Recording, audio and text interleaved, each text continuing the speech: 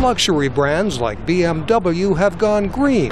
This electric BMW i3 is made with lightweight carbon fiber and has the latest electronics for safe driving, including a backup camera, automated parking assistance, lane departure, and collision avoidance systems. Automatic braking regenerates the battery, says BMW's Teresa Moriarty.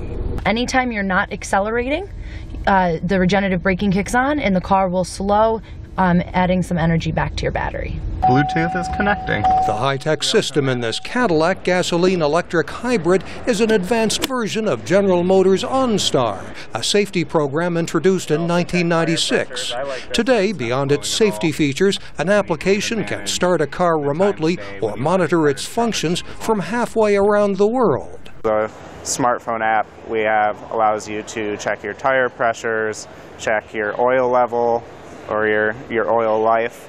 It allows you to check your fuel level, how much range you have on that tank of fuel. For operators of fleets, technology connects cars and trucks on the road, says Joshua Turner of Sprint Velocity, which helps create the connections. If, for instance, a fleet vehicle were to experience a flat tire, the system in vehicle would be able to transmit that to the appropriate repair technician and then also alert the fleet management when that vehicle was able to come back online. Cars can already tell drivers about service stations and fuel prices, channel wireless entertainment, and will offer more in the future as they share data with each other, says David Jumpa of Airbiquity.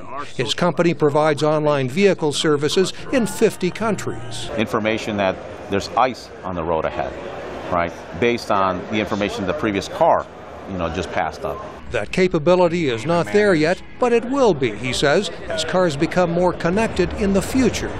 Mike O'Sullivan, VOA News, Los Angeles.